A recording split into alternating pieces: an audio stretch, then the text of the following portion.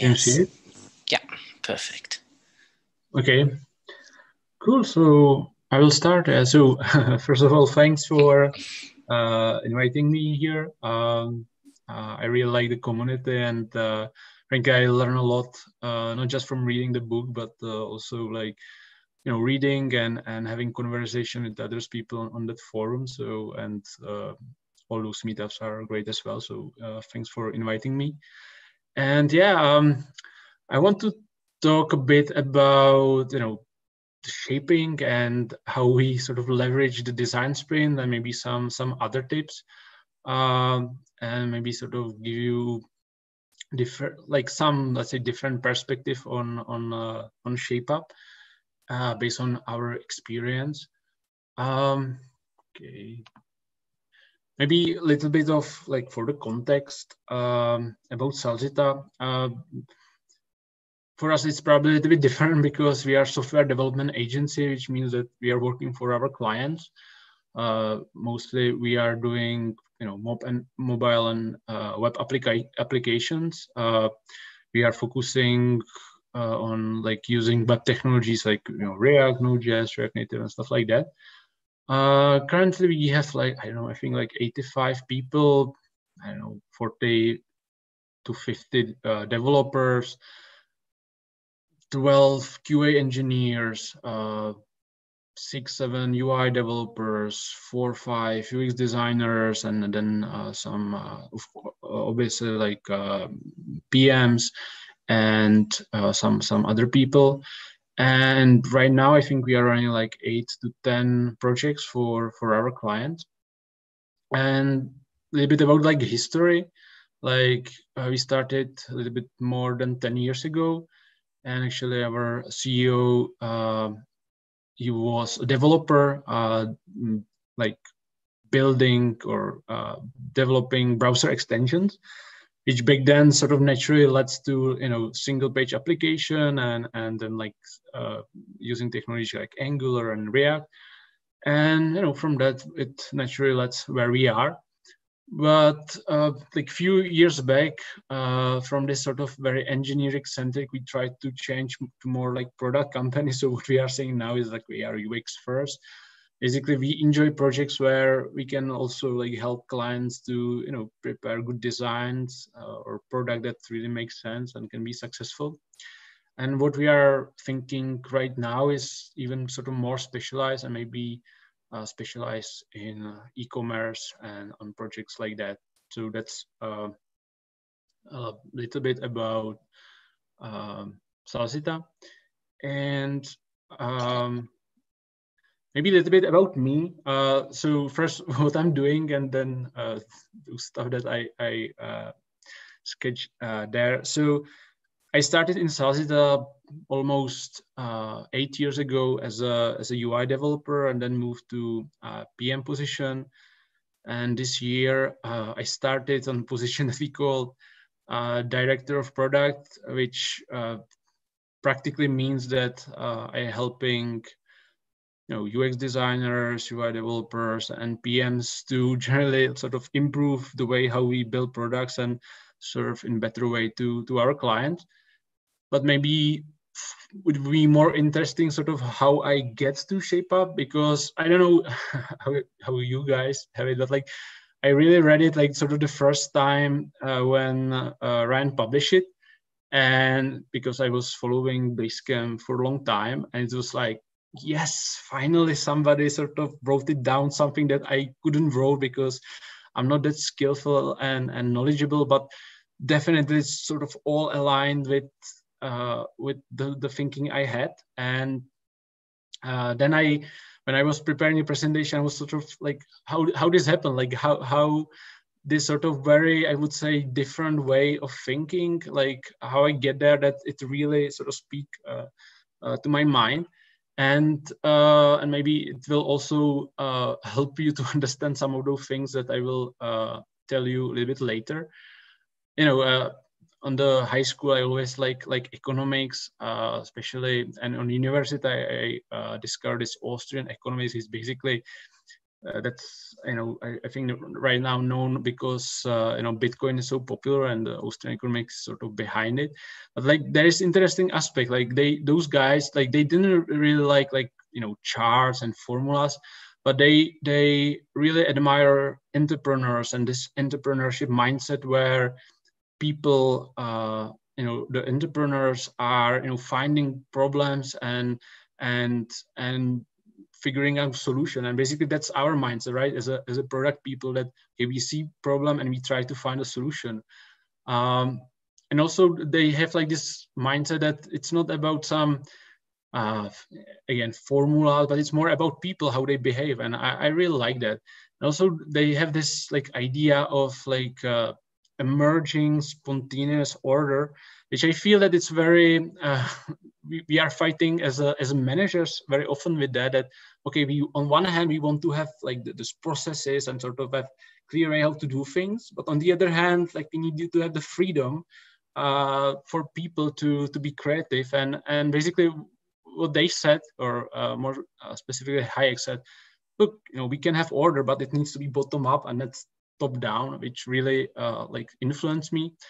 And because of that, I think I found like this sort of modern management theories like management 3.0 or evolutionary organization from people like Jürgen Appel or Gary Hamel and others. And basically what they are talking about, that okay, companies are complex system, there is this good aspect of self-organization, that we should have sort of evolutionary processes in the company, and we should look at the company sort of holistically and not just like watching one single KPI, but it's not enough. You need to really look holistically, and I really like those. And I see all those aspects. It's not just Shape Up, but generally, as I said, I was watching Basecamp. I think to much degree they are following in their own way those kind of things. So I like that. Obviously, I was influenced by all those like agile, lean, and design thinking, where I count also the design sprint, which I will be talking about a little bit later. And obviously, for when you ask, what agile means to you, like everyone, I think answer it a bit differently. So for me, it's really about like this learning cycle, that you design something, then you build it, and you get feedback, and you repeat that again and again. And I find that's really powerful. But there was always one thing I really hate about Agile, and more specifically about Scrum, and it was estimation and story pointing. And it's like, I'm not great in statistician or anything, but like it was like, this is so unscientific method, like those basically random people randomly voting and about random stuff, and then we somehow count with it as a fact, and we build our plans around it. It was really crazy to me. And I discovered this group of people that's called like No Estimates. And there is this book from Vasco Duarte, which calls No Estimate. And this was the first time I discover, or like somebody in the agile sphere was talking about like time budgeting, like replace the story pointing with time budgeting. Basically ask how much you want to invest in this feature, right? And or solving this problem more precisely. And exactly what Shape Up is doing. And it was also the first time I saw in agile world some meaningful risk management. Basically, they were saying, look, there's always risk. So there is one way how to do it, like try to split all the stories to smallest possible pieces and then prioritize them to make sure that you always at least do the most valuable things, right? And again, that's something that's happening in Shape Up, right? Like you sort of need to control the scope, and you try to, put out basically those things that are not that valuable, or they are not the core functionality. And so those guys were mentioning things like no backlogs, that you shouldn't be slaves of long to-do lists for forever, but like you every time that you start building something new, you should ask yourself, okay, what right now is the most valuable thing? And it was really great. I love it. And frankly, it was like, I don't know, I think like 4 years ago, and I was talking about a lot. I have like this internal lecture in Salsita about it, and I think people actually like it, but I couldn't sort of make it in reality, because it was like, okay, there's a problem, there are some practical tips, but it wasn't sort of coherent enough, comprehensive enough to really somehow say, okay, this is the way how it should be done, right? Obviously, I was also very influenced by Nassim Taleb work about ergodicity and anti-fragile, which I think it's really great. And again, for product people, I think it's super great reading. And then Shape Up came up, and it was like, Jesus, this is so great. It's like really practical way how it's written. I can sort of follow it, and suddenly I have the arguments. Like suddenly I didn't have to have long conversation why estimation is bad, because here is basically tell you how to manage the project, and it was super great. Yeah, so that's basically how I get there, and I would be definitely interested how other people get there. How they were influenced, because I think it's always good to get inspired by the people that you are reading or watching or following somehow. Anyway, so this talk I want to really talk about the shaping process, because frankly, one thing, the book is really great. It's a practical manual how you should execute a project, but there is one problematic part, and that's the shaping, like how you should shape. And for me, it's sort of like magic, and I definitely don't feel that I'm super great at it. And especially I see many problems, but I will point out a few of them, like really defining the problem, like, what is the problem? Because it sounds easy, but sometimes you actually trying to describe problem, but because it's hard, you actually define the solution, and you sort of mask it as a problem. And I really like this like demand side book, and I know that Ryan is sort of closely working with Bob Meister, the author of the book, and I just reading it, and it's super great, super interesting, and it's really points out, okay, how to define the problem, because it's really hard thing to do, and also answering the question, like, is it worth to solving it? Because maybe it's because I'm in the agency, but we are following our clients, like, okay, clients will tell us what are the problems, but I think our job is also to sort of question if it's worth to solve it. And so that's definitely one problem. Second problem, how to sort of define the document, that page, right? Like, you on one hand don't want to leave there any sort of those rabbit holes or any unknowns, but on the other hand, you want to give the team the space and wiggle room to be creative, and also modify sort of the scope in order to get things done in the given time frame. And I think it's super hard job to do, and probably it's lots of about the experience. But yeah, like it's definitely, I feel that it's problematic, or it's hard thing to do. Third thing, those risks and unknowns. Like, I think that's the whole methodology about, like, that you tackle the risks, you tackle the unknowns, and that's that's the main point of the shaping, right? That you think about it, and you somehow identify those risks, identify the unknowns, and you figure out a solution. But it's obviously very hard. And last thing, I feel that in Basecamp, frankly, it's a sort of small company, frankly. I think they have just 14 developers, six designers, so it's really small group. But in the bigger companies, or in our case, where we need to work with client, and sometimes when we say client, it means that there are a bunch of people on their side. Like, it's not like that, okay, I am this great shaper and I will figure something out on my own and just here and just do it, right? It doesn't work, because I need to get buy-in of the client, or in bigger companies of stakeholders. And frankly, in our case, I think you need to get buy-in of your team. I like this open culture where people sort of, talk about everything. And I think in this kind of culture, people actually sort of even demand, I would say, that they have some word in it. And the way how sort of, I think Ryan's talking, I know that it's specific to Basecamp, and the argumentation is totally makes sense to me. I'm just saying that in some cases, maybe it doesn't work that way because we don't have that history. We have different circumstances and we need to think about that. So definitely I see it as a trouble as well. So, and frankly, we were doing design sprint for some time this year, even more. And I feel that it actually answers lots of those troubles that I was talking about.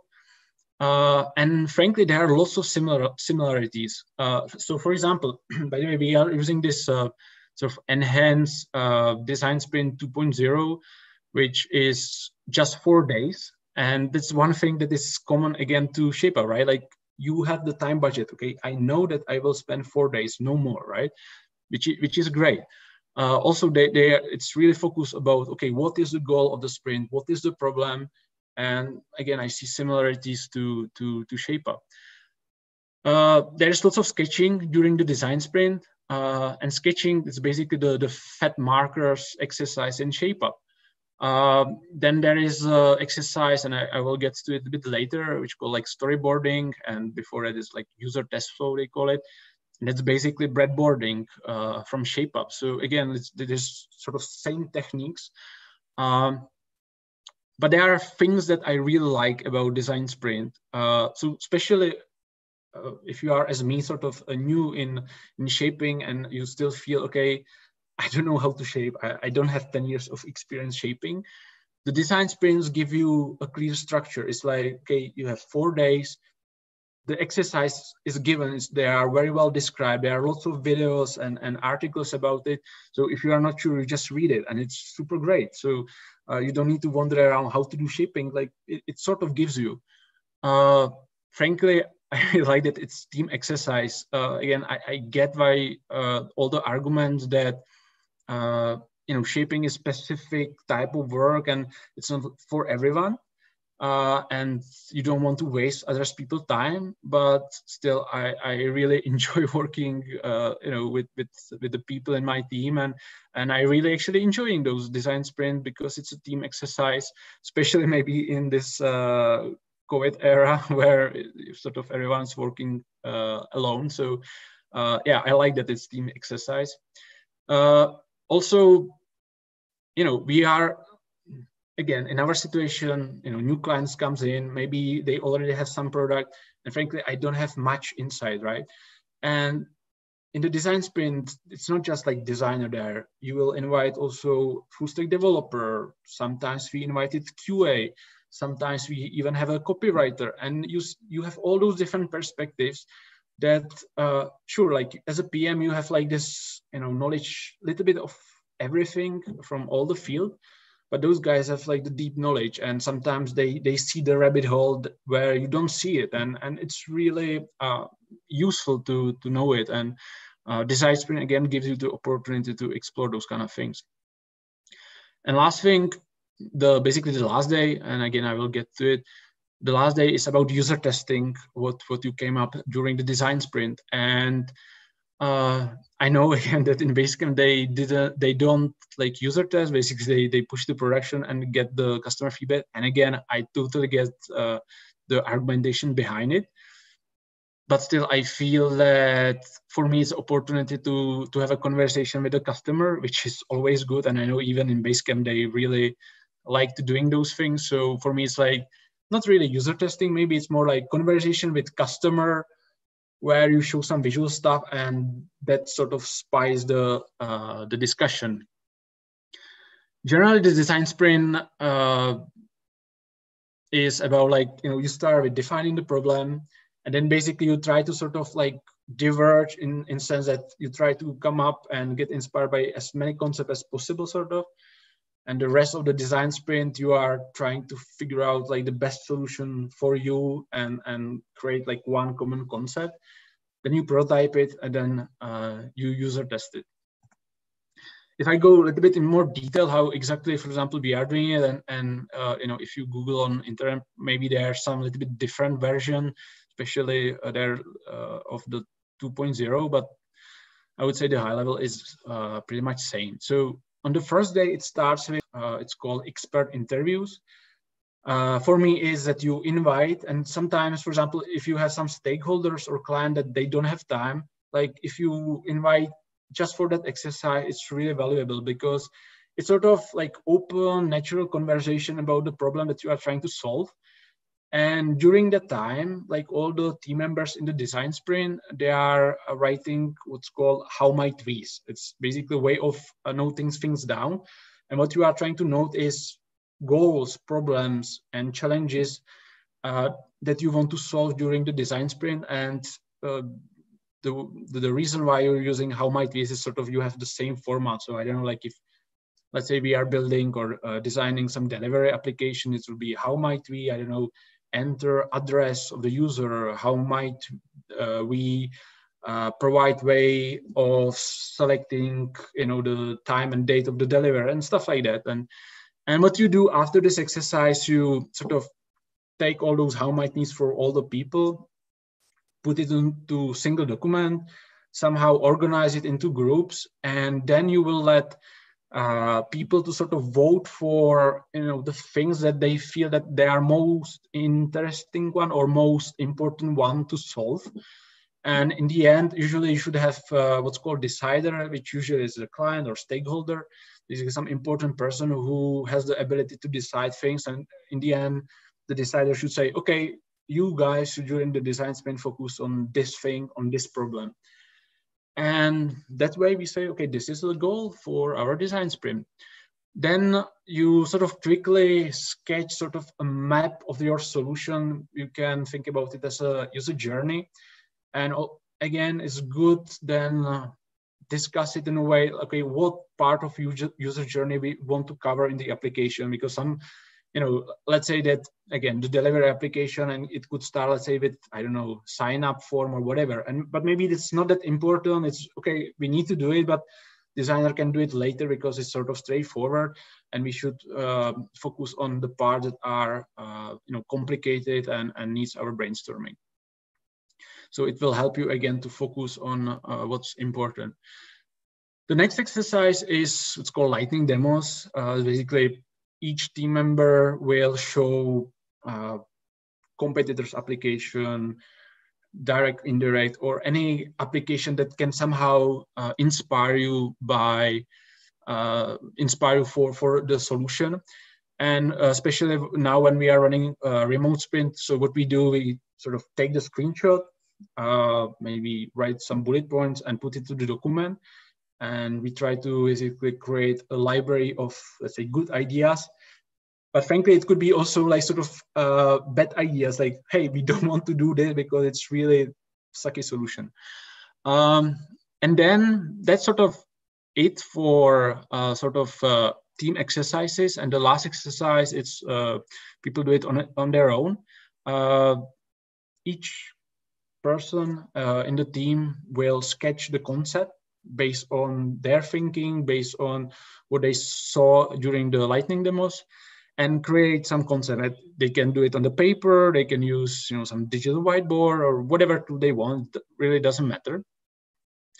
And first day, the second day, we sort of hang up on the wall or on a virtual wall all those presentation or all those concepts. And then what we do is that each person sort of present what they did and, you know, somehow introduce the concept, and there is a little bit of discussion about it. And after that, there is my favorite exercise, which is dot voting, that each person has as many votes as possible. Basically go through all those concepts, and to specific ideas, they put like small dot, basically saying, okay, I like this. And you create kind of a heat map of good ideas that you say, okay, this button, everyone's like it, there's lots of dots. So, okay, probably we want to use it in our common concept.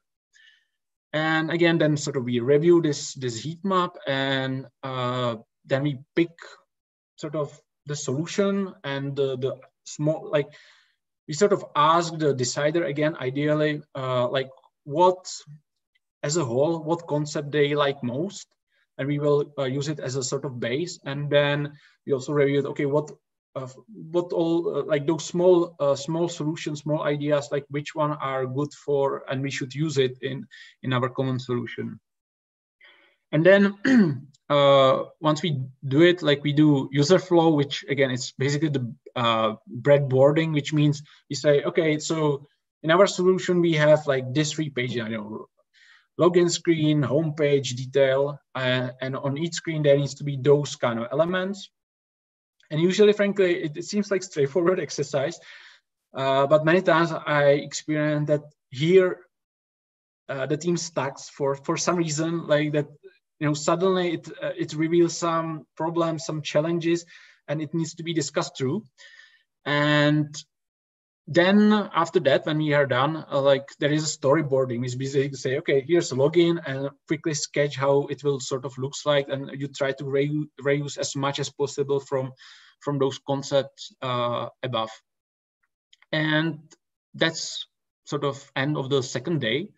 The third day, you don't need a client or stakeholder. It's about prototyping. The designer tried to prototype, use Figma or Adobe XD, and they tried to prepare what we were talking about those last 2 days. And the fourth day, we do user testing, like usually 3-4 sessions. And after the last one, we do like demo to, again, client or stakeholder, discuss next steps, do short retrospective.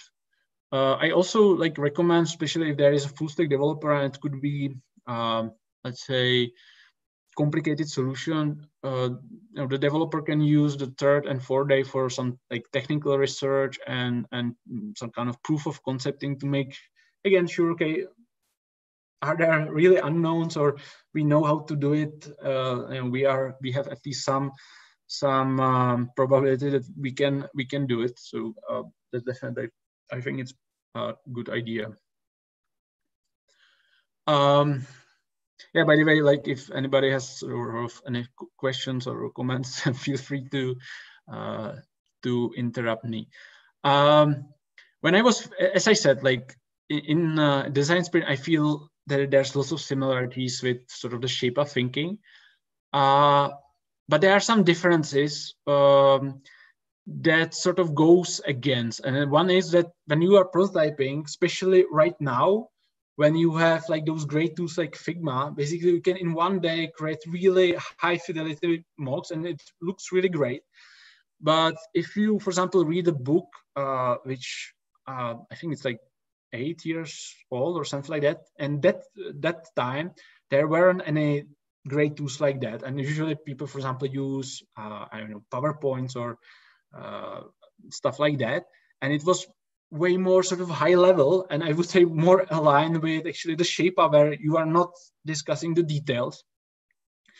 And so I was thinking, actually, okay, you know, for the shape of document, for the page, like, okay, it's good to have the user flow, the breadboarding, and sort of the storyboarding, which is the fat markers, sketches. And so let's sort of finish there, and basically let's let the team figure out the stuff in the cycle, and especially because there was part of the cycle, they were, you know, part of all the discussion. That's very useful. So, you know, there is clear goal, and you will save some time, frankly. So I want to try this, frankly. We didn't try it, but like I'm planning to try this in January with our client. We also or already have in plan like to do design sprint about like this new module for our application. So I want to try because it makes lots of sense to me, but maybe I will be terribly wrong. So let's see. But there's also like thing that I don't like about designs, or not I don't like, but it's sort of missing for me, and I really like about Shape Up, and it's sort of tackling the risk and unknowns, and also like saying, okay, hey, don't spend time on details. The details can be figured out by the people. So I think it's really horrible names. I need to come up with something better, but I sort of call them for myself, frankly, risk pointer and simple pointer. And so what it means, I feel that it's really good, especially if you have in the room or virtual room, all those different roles that can help you as a shaper to identify, okay, you know, okay, we are talking about this problem, and you feel as a shaper, okay, probably it's straightforward, but maybe the full stack developer can say, actually, because the architecture there, it's really complicated. And I think it's good to know. And so what I was thinking is that it would be good, for example, when we are voting, to have like this red card as a referee in football or something. And basically that anybody in the team can say, hey, this smells like, it's not good. And, this problem, it could be very tricky to solve on the map. Okay, this part of user doesn't make sense. Or especially in when we are talking about specific ideas, or then really the one solution, basically, I would like to encourage people to say, hey, I don't feel right about this, and let's discuss it. Maybe it's just feeling, and some other member of the team will say, no, it's actually fine, and we can sort of align on that.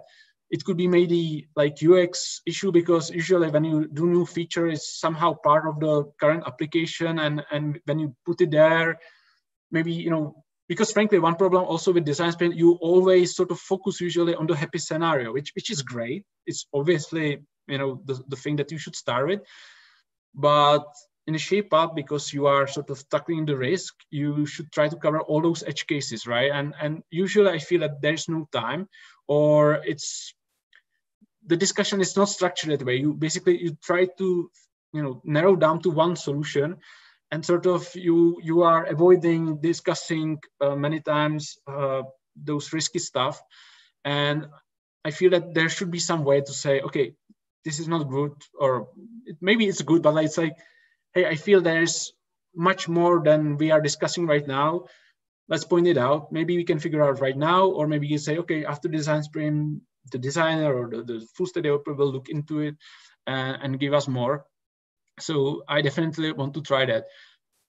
On the other hand, I feel that very often happens that we are spending in the design sprint time with stuff that, okay, they are maybe sort of complicated, but they are straightforward. Like for me, the difference between complicated and complex is complicated. Okay, there are lots of stuff, but they are known stuff, and somebody needs to spend time with it. But the complex stuff means that at least me as a shaper, and probably other people in the team, they don't know about some parts and about some sort of how to say it, like some sort of conclusions from it, or what it will happen from that. So I think it's way more important to focus on the complex stuff, and even if it's even simple or really it's complicated but straightforward, basically leave it for the designer or for the developer to solving it during the design sprint.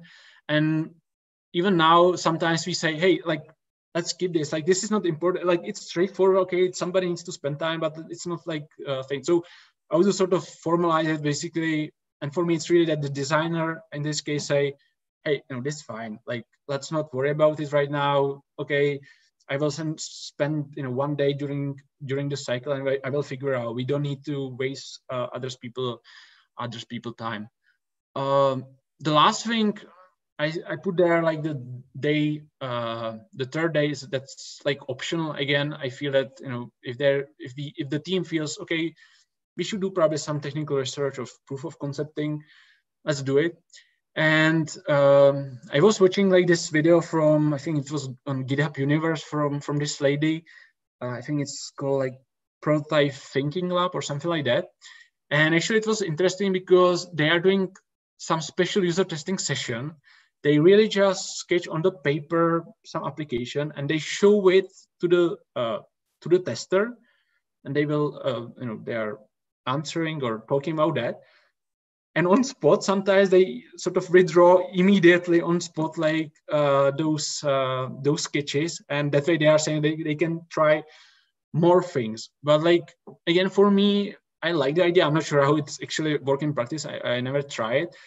But what I like is that I feel that because we have now the tools like Figma and RubyXZ, and really it looks really great, those designs, but then the people are focusing more on details, like, okay, I would not do the button blue or but red one, but that's not the point. Here we are sort of validating sort of the high level user journey, how it fits to the application. And if it's really sketchy and really ugly, like as you can see, I cannot draw, right? But actually, I think it's a good thing in this case, because the tester knows that this is not a design. It's really about sort of the high level stuff, and I kind of it's appealing to me to try this. Basically, if maybe it will get better results to really user test just sort of these very rough sketches, and maybe we'll get better conversation or more important sort of notes or summaries from those user testing. So that's why I put it to the day number 3. Again, I will maybe. I think yeah, and I think now might be a good time to stop for questions. Cool. Yeah. Cool. Great. Awesome. And to everybody in the round, kind of feel free to open up your mic, your cam, and let's just have a chat. But as long as everybody's taking time, I will just start. Since you're using this with clients, maybe you can say 1 or 2 words about the nature of the projects, in the sense that I'm wondering, do you often on fragments where you don't have to think about many integration problems? Or is this something you have to take into account? How will the solution that we're building fit with existing apps of our clients? Yeah, that's a good question. And frankly, the answer is that each project is very different. Like, we have projects,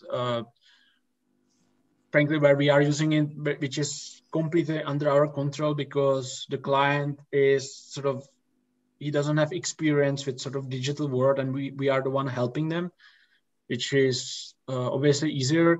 And then we have client where our team is part of bigger company kind of. So it really depends.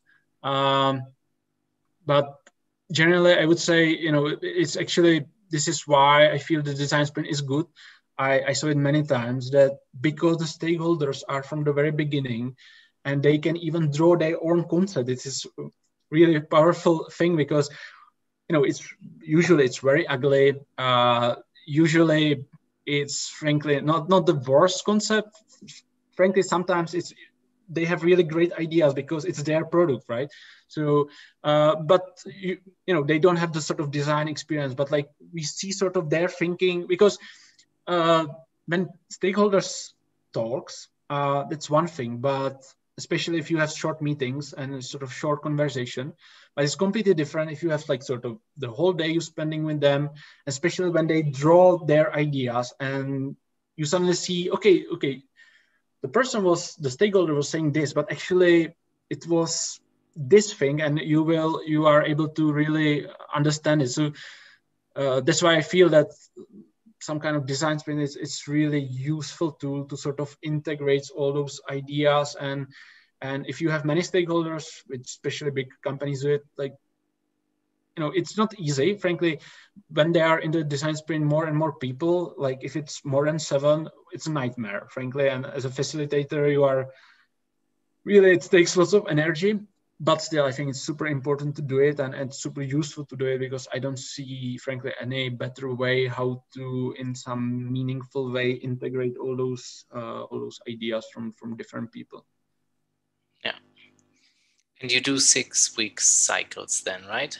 You do 1 week design sprints, and then you transition into a 6-week cycle. Yes, exactly. And frankly, I'm not sort of dogmatic about like 2 weeks, 6 weeks. So for example, what happened on that client project, we did design sprint with a client, and he felt like, okay, it's good. But he felt, okay, there are still sort of pieces missing, because it was really complex feature. So what we say, okay, let's really postpone maybe for 1 more week and sort of prolong the cool down period. And we spend more time sort of digging into the design and sort of shaping. And then we start the cycle a little bit, or like 1 week later. And I have to say, this was like the best decision ever, because I felt that if we start right after the design sprint, it would be like, ooh, like it didn't work out, because there were some pieces that we like sort of didn't tie those loose ends. And so one sort of takeaway for me, it's definitely better to spend with team, for example, more time really shaping and make sure that when we start, like people know what to do. And there is no sort of like question, okay, so where should I start? But they know what to do, and they don't feel that, okay, there's some super risky stuff. And okay, you will lose one more week, for example, but I think it's a good choice anyway. Yeah, makes sense. Anybody else have any questions? Also feel free to use the chat if you don't want to ask directly. Otherwise, I'll just continue with one or two more. Okay. How did your first cycle go? So first cycle, actually, we use it on not on the client projects, but on internal project. And it was really, I would say, really great. It really exceed my expectation. Like first, like the team was super thrilled. Like I know, for example, again, like basically, so we work just 40 hours per week, and they were working more, but like it was not like that I or anybody else force them. They really enjoyed the project. So, and they said, oh, this was sort of exhausting. I said, like, guys, like there was many features that we said that we don't need to do it, and you did it anyway. I said, but yeah, but it was so cool, and we really like it. And because I don't know, maybe it was because of the COVID situation that they was locked down, or they were locked in the house anyway. So they did it, but it was really. I think it was really successful. There was definitely things that we could improve. But what was interesting was our first cycle with client, because it's something, first I was sort of worried like how to explain it, that for 6 weeks we sort of disappear. Frankly, we didn't disappear. We still, usually how we work is like at least once a week we have call with client and sort of show them the progress. This case we did every 2 weeks sort of. And actually the fact that we say, okay, we will deliver on, I think it was like September 3rd, we will publish it, and we really did it and say, okay, so yeah, cool, great. The problem there was that it was really big scope. And even though we sort of published it into production, there was lots of things that we felt, okay, we should have cut it down. And it was, frankly, we didn't know how to do it, because it was like kind of a piece that sort of touched all the points around the application and it really changed the architecture, which is always problematic. But definitely we said, okay, we should try to avoid it as much as possible. So what happened actually, that the cooldown period again was a little bit longer. I think it was like 3 weeks, because there was sort of things that we need to finish. But still, the fact that I think it still improved the process in a way that we really try to cut it scope and really postpone all the stuff for later. And even though it prolonged the cooldown period, we deliver something on the day that we said. Usually in Scrum you say, okay, so we will have one more sprint and another sprint, and then we will publish it. In this case, we made the promise and we had to deliver, and it was good. But exactly, like the shaping stuff and make sure that we have enough work or the right amount of work, it's really difficult. And definitely I think that's something that with more sprints you will get more experience, and the team will get more experience. So it's difficult, but it's definitely difficult. Yeah, that makes sense. And one, like connected to that, I think one of the most powerful concepts that I've taken from ShapeUp is thinking about, instead of estimates, as you mentioned, kind of thinking more in terms of appetite. And so I'm wondering, since you don't own the discovery of a problem, right? In your role as an agency, you get handed a problem to work on. So you also don't bring the appetite for the problem, right? Is that something that gets brought to you, or how do you work with kind of this concept of appetite, sizing up how much you want to spend on a solution? Yeah, that's a good question. Again, I think it very depends on the project.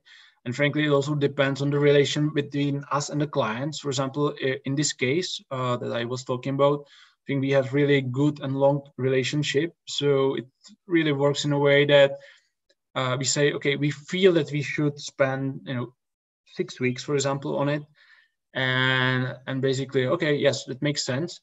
And but sometimes, definitely it should be the conversation you have with client. And I actually feel, that we have, for example, one project where we want to start, or at least I want to start trying this methodology or shape up. And there's, for example, a problem that basically the client is always asking, so when this will be done? And I feel really strongly that it would be good to have the conversation the other way around. So how much you want to invest in it? So let's see. I can give you the details right now.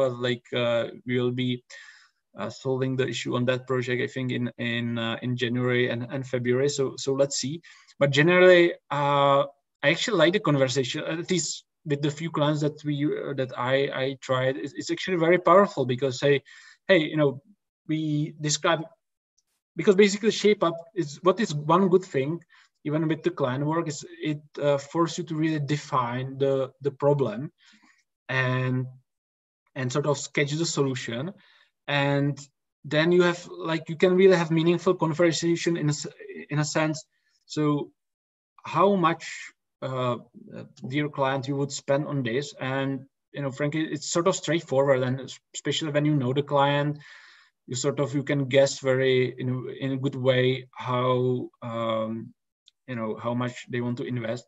And frankly, the betting table, it's that's awesome part, because it really forces you, because I definitely felt in Scrum, because you have long tickets that you sort of pulling from the backlog, sort of random tickets, and even for clients, like if you have like 20 tickets, it's really hard to sort of grasp it and fully understand, and it's really exhausting exercise. But if you use this like sort of notion of betting table, that you have prepared, let's say 3-4 mini project, and you say, okay, we can handle 2 projects or this one big project, it's way straightforward and easier conversation.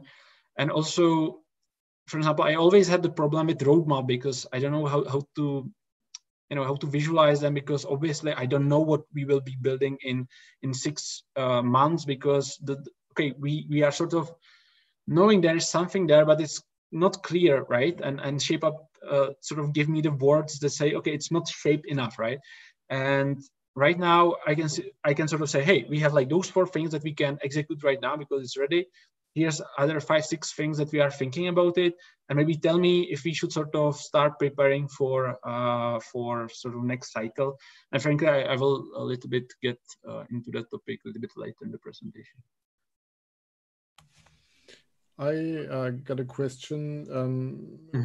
I'm not sure if I got it correctly. So you're doing a design sprint in the between the cycles, and then you do a shape up sprint as well at the start of the cycle? So the shape up sprint is sort of modification of design sprint that I want to try in January. But yeah, exactly as you said, sort of like in the cool down period, I think it's a good time to have all those conversations, including design sprint. And then in the cycle, really focus on the development.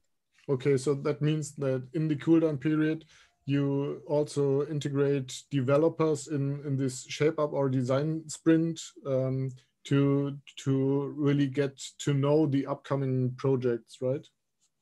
Yes, exactly. And I feel this is really a good thing, that people don't just read the pitch document, which on its own is really good, but they have even more information.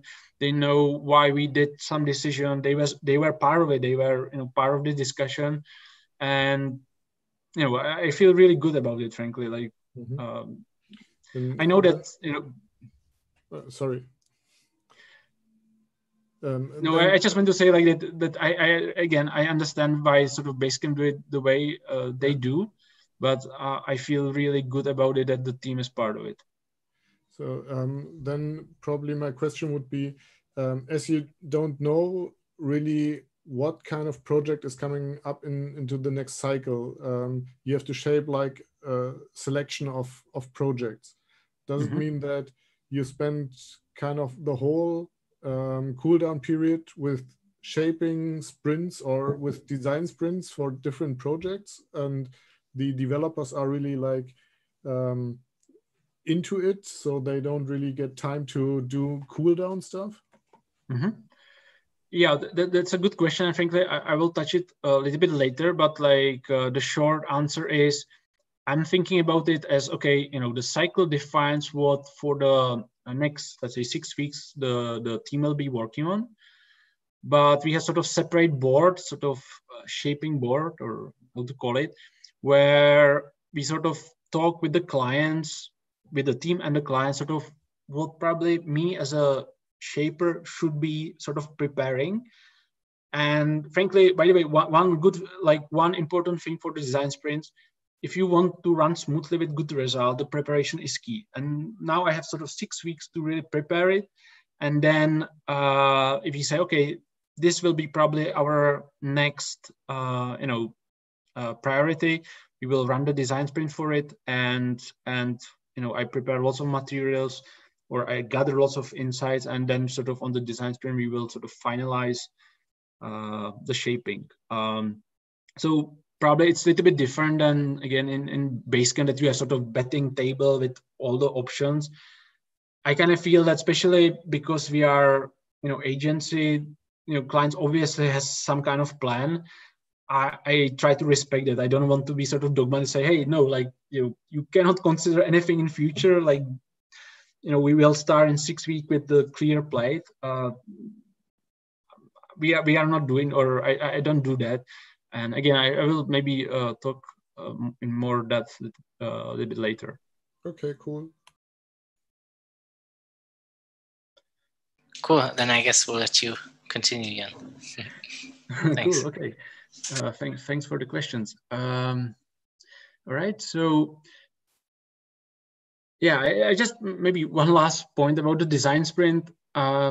Even though when you, for example, don't have time, or the whole team don't have time, or for example, you are working on some stuff sort of alone, obviously, like running design sprint alone, it like doesn't make sense. But I still feel that the principles can really help you in the shaping work itself, right? And if I can sort of simplify it, it's about, first, okay, what's the problem, and really examine it. Like, okay, who has what problem, how serious that problem is, how it manifests in real life. I think the jobs to be done thinking is very important in that, and can really help you to identify what is really the problem that you are trying to solve. Then if you are stuck, like, get inspired, Google around and check different websites. And again, for example, I feel that you can do sort of design sprint in 2 hours in this way. That basically, okay, first 10 minutes you will discuss with the team the problem, then we will check some inspirational website, and then the third step is sort of like start doodling and explore like different concepts. So for example, I do share the screen of my digital whiteboard and just draw things, and really I try to force me and the team to explore at least 2-3 different concepts, and like one by one sort of, and then basically is again picking, okay, sort of we go around and say, okay, so which one do you like and why? And by that we quickly identify, okay, what people think, and sometimes we pick just the one, or sometimes we sort of 2 good concept combines together, and we pick the best one.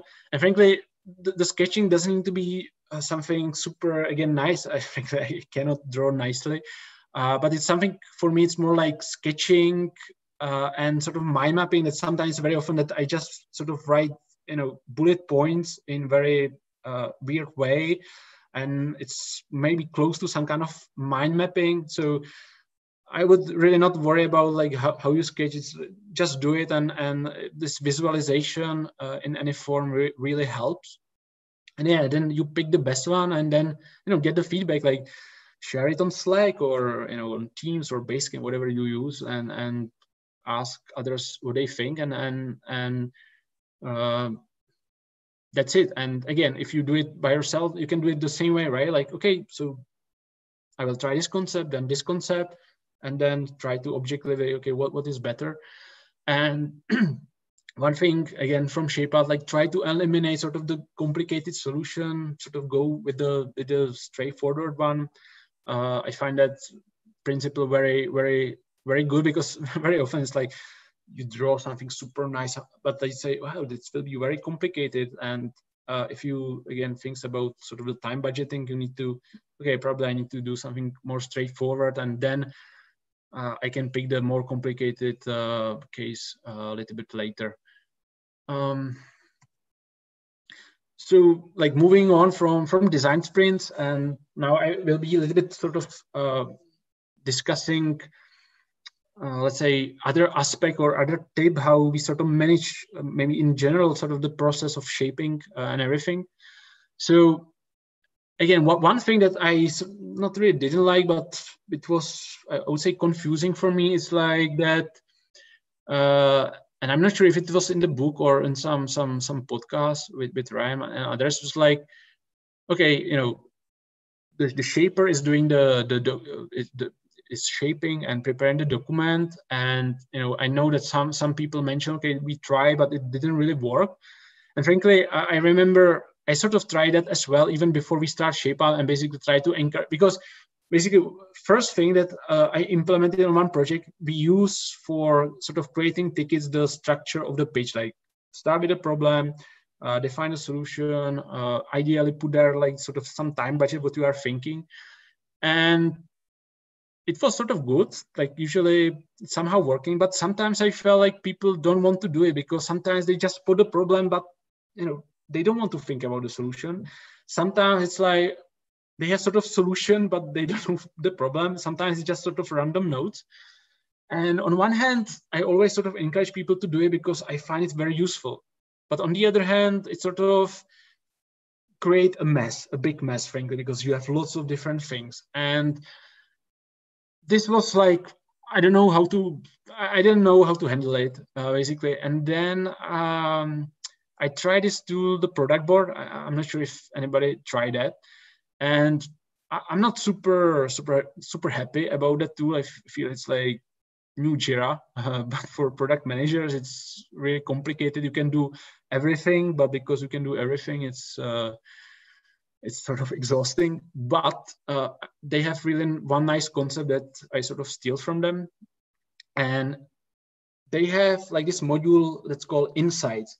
And basically it works in a way that you can imagine as an inbox in your email, and basically that insights are sort of coming into the inbox, and it could be that you really write it down in the product board, or you can integrate it with Slack, and whenever stakeholder or client write something interesting or something meaning, or like something that's worth sort of noting, you sort of send a message to this like site inbox. So like we turn this like backlog to ideas and notes, and suddenly like, okay, we don't need to do this because it's just notes, and we can throw them away.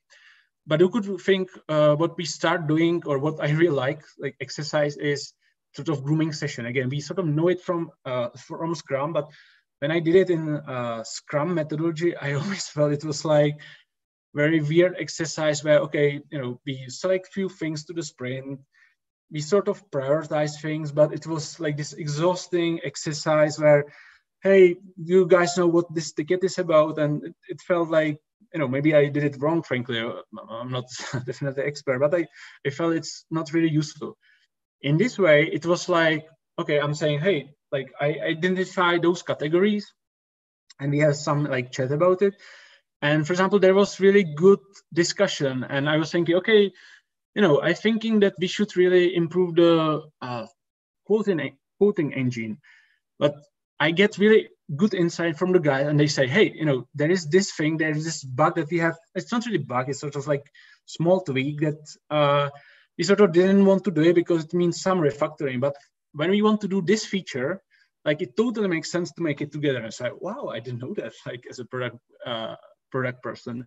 So I sort of group them, but then the guy say, hey, but it's kind of tricky because we need to replace the library or whatever, and say, okay, so what we agreed is let's do in CrewDump some quick research about it, some, again, proof of concept if the new library really works.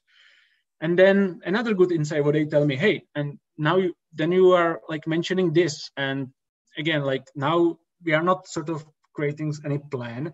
It's really just discussing in general, and we don't know what we will select for the cycle. But they told me, hey, like if you want to do this, it probably makes sense to start with this, because if you do this first, basically when we do this, we would need to rewrite everything here. And it's like, okay, I didn't know that. So this conversation suddenly make much more sense to me. And suddenly I sort of know, okay, how the things are connected. I can even in better way start grouping things. And what I did, or what we did, is that after the grooming session, I basically start sort of putting those things together and start creating a mini projects and put there on our like sort of betting board. And I felt really good about it, that again, it really helps me to more understand the, all the circumstances of the project. And I think it allows me to do a little bit better job in shaping. I see that. Yeah, Pablo, did you have a question? I saw you raise your hand. Hey guys. Hey Jan. Really solid presentation. Sorry that I missed. I actually had choppy internet for a few minutes during the Q&A, so I don't know if somebody already raised this issue or not. But when I got back into the slides, I was able to see Jan's slide on just recommendations if you were not working with a team or if you don't have time. And I was literally going to ask, how, this, everything that you showed sounds great and amazing. If you have all these people around saying like, great, let's do a design sprint, which is like not my reality, because I'm a solo product manager. We have very few people, like we have team leads in different teams. I, of course, as a PM, I'm like the butler of all these people, of all these teams, right? Like I'm trying to do everything they want. So that was a great slide, like, because this is how, this could help me figure out, okay, I can still do some sort of a design sprint, but on my own. And this could actually be better than just doing what I'm doing, which is like start from notes, shape it, maybe share with somebody else, and then it goes to a betting table. So that was one part. Just wanted to thank you for that. That was a really good slide, because you're really catering to different types of teams of PMs. In my case, a solo PM. And then on this last issue, and you've been talking about the backlog and the ideas and the feature requests.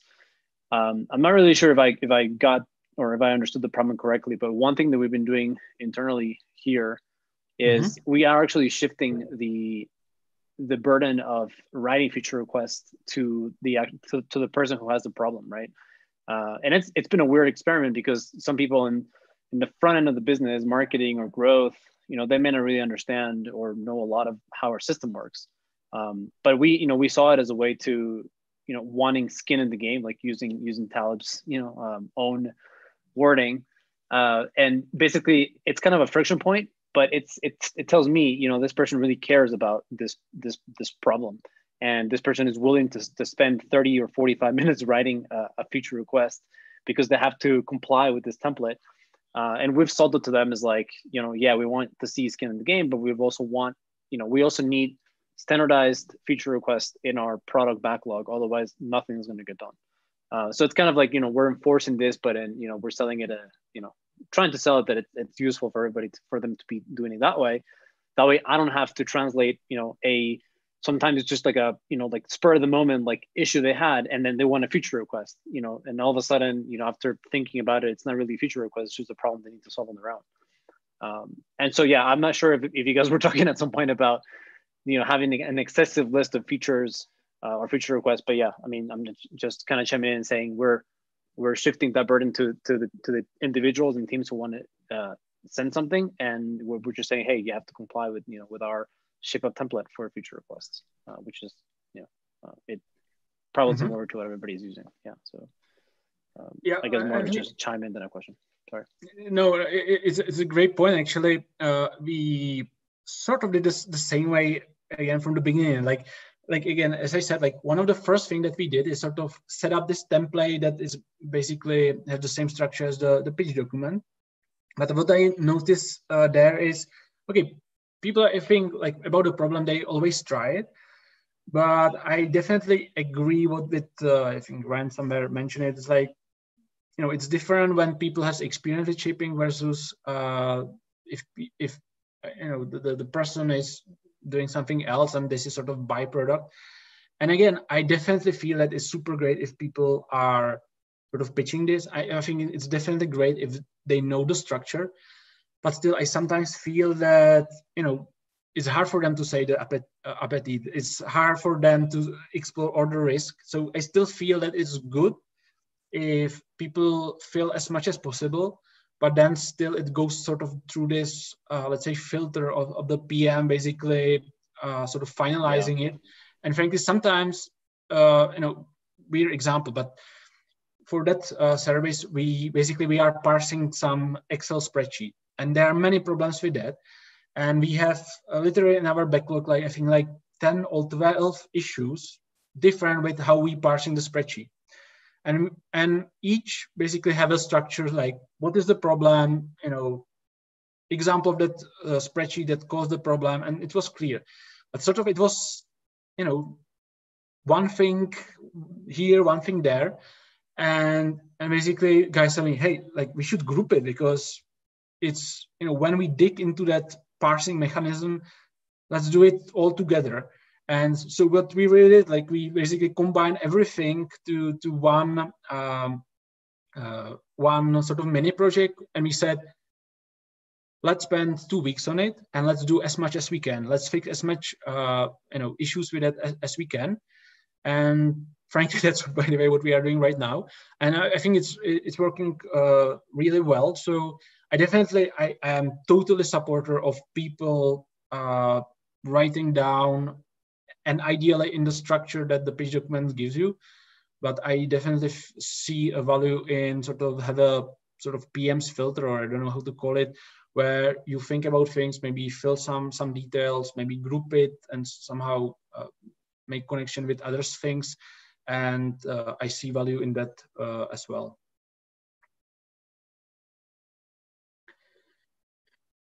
Okay, maybe to next point, I think it's sort of almost last point, sort of in general, how our process works. And again, probably it's not, I would say 100% complied with ShapeUp and, for example, how in Basecamp they think about it, but it really, I feel that it works for us.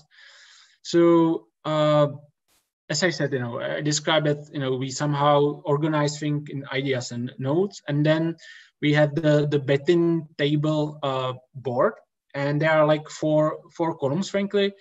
If I start from right, it's like in cycle, basically what we are working on now, what the team is working for, let's say 6-week mini project.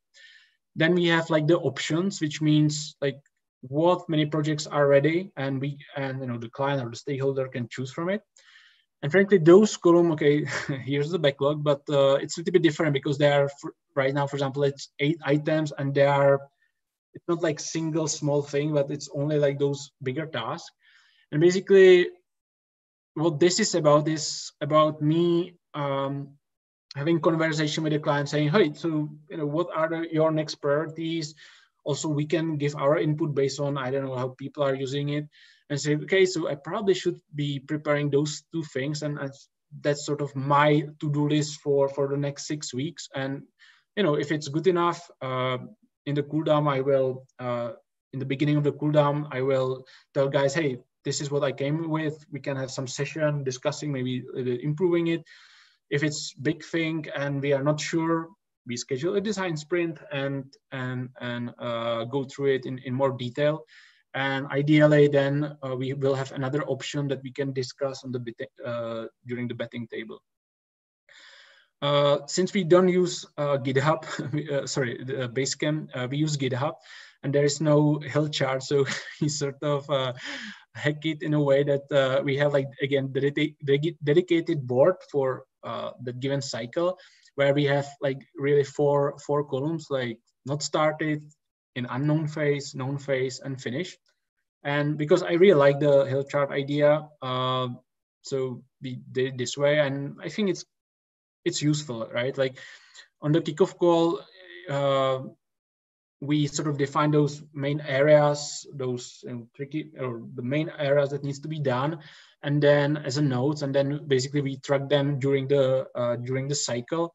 And it's really, I really like it, because I say, hey, so why we didn't start with this thing? Is it something that you are worried about or not? And if yes, then I can sort of push people to start with that, because this definitely, for us, it's a new thing. And this idea that you should always work on the things that are the hardest and most challenging, sometimes, people like to sort of slip from that principle and do the easy stuff. So definitely it's a good way how to track things. And so that's one thing.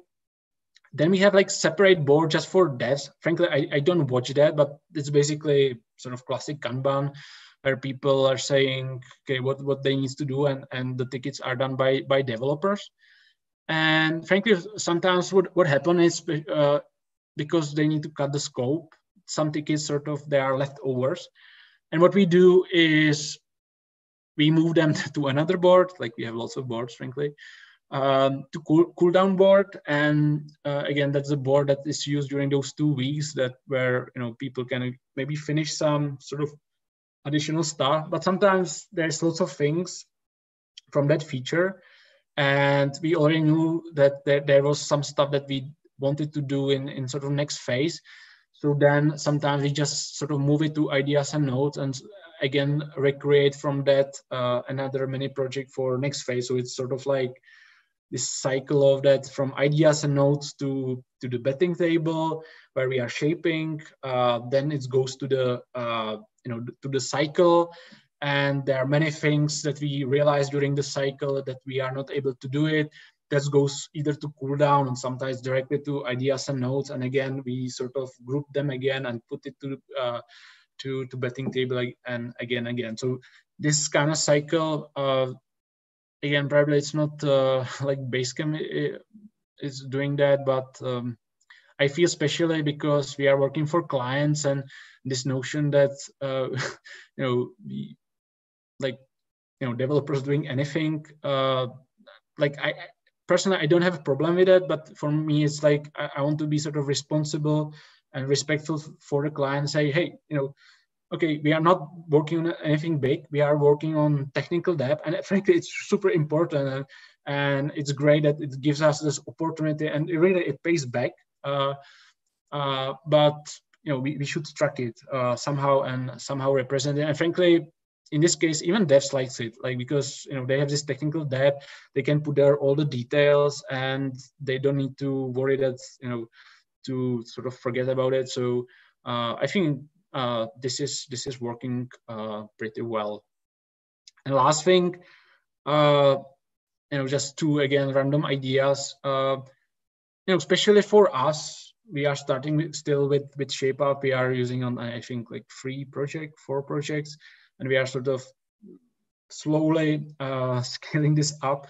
And people, it's new for them, and even for developers. So I know that, again, in Basecamp, they sort of, the team is really organizing by themselves, but they have the experience how to do it, right? Especially like cutting the scope, like always focusing on the most challenging part. That's something a bit new. So what we do is like weekly check-ins, where I don't really want to make it as like normal planning meeting in Scrum, definitely not. So usually the structure is like short sort of demo, or like, hey guys, like, how did it go last week? Sometimes they show something, or sometimes they just describe it. And then we go through the hill chart, basically how we move things, and discuss, okay, so I always have this question, so what do you think is the most challenging part right now? And we discuss a bit that, how to tackle it. And if we feel that, okay, there's lots of things and we have limited time, so, sort of direct them what we should probably sort of cut from the scope. So I definitely feel that it's valuable conversation. Maybe in 1 year, we will not need that because, everyone will be experienced, frankly, even me. But right now, I feel that it's a good compromise. Second thing, we did like sort of shaping or design sprint and then cycle for our UX page on our website, which is very creative. And what I noticed or realized that, the breadboarding and fat markers, it doesn't really work there because it's sort of given, like, the content, but it's more about figure out the really nice, interesting branding. And so in this case, we actually sort of force ourselves to really create some examples of that branding, some interesting pieces. And still in the cycle, there was plenty of stuff that needs to be sort of finished, but some like really visual examples. And that's where I realized, okay, it's not always about, basically it's again about, I think the compromise is not really about like sort of sketches versus, detailed design. It's more about if the team knows what needs to be done. And sometimes you need to go a little bit in more detail and maybe even some visuals if it's really visual stuff.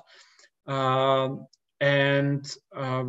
like, if we give them just like fat markers, say, hey, this will be titled a UX page, like it will not help them. Basically, the first, the cycle would start like, okay, I have no idea what to do. I need to experiment, and that's what probably shouldn't be in the cycle. So that's sort of one note aside, that for those highly visual stuff, I feel that you need to take a little bit different approach.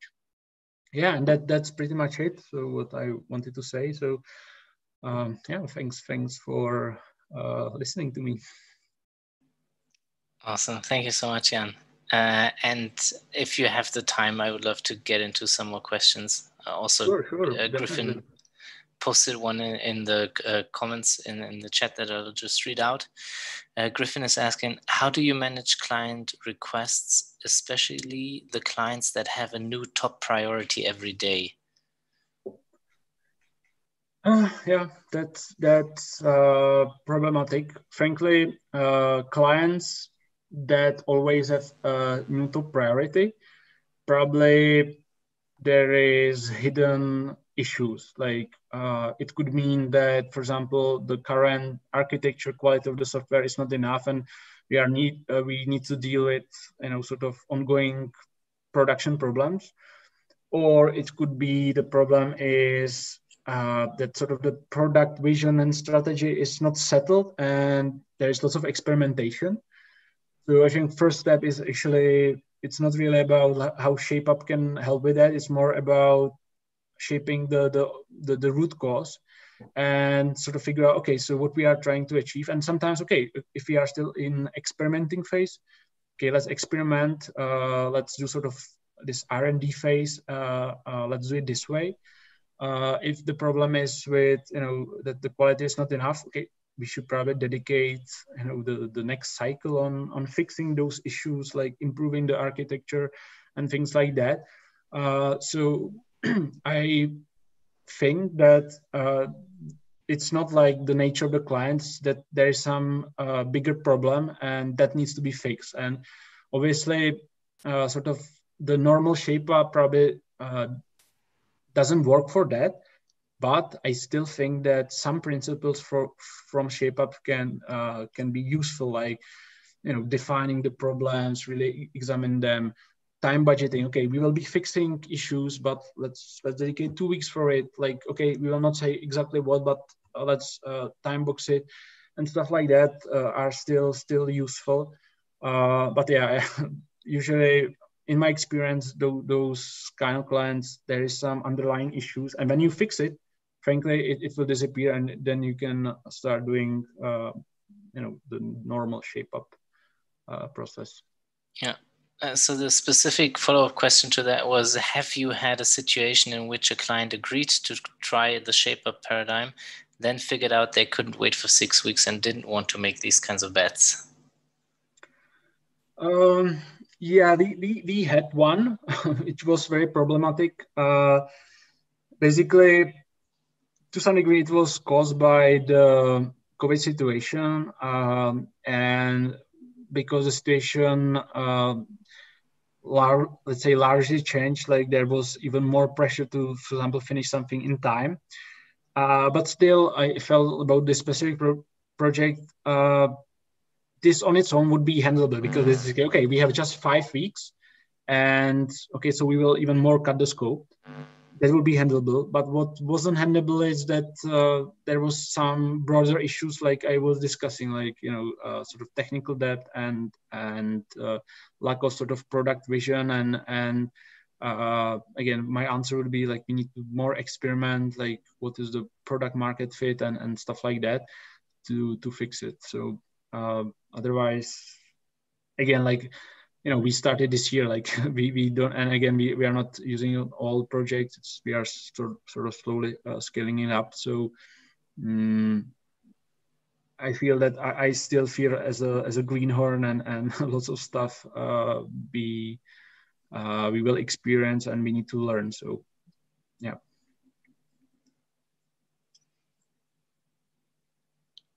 Awesome. I'll wait a bit for any other questions. Otherwise, I can just go on.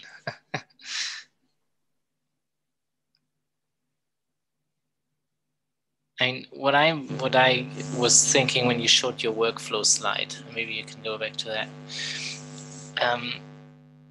Yes, you were talking about how you are pulling things from the dev board kind of when the cycle ends, either into the cooldown board to I don't know, tie up loose ends, or into the ideas and notes kind of to bring it then back. And from my experience, one of the more powerful things in adopting ShapeUp was really ending a project and then being in a position to do something completely different that has no relation to what you just did 6 weeks ago. And I feel like it is a bit at odds with that. Maybe you can just say a bit about that, how you think about this.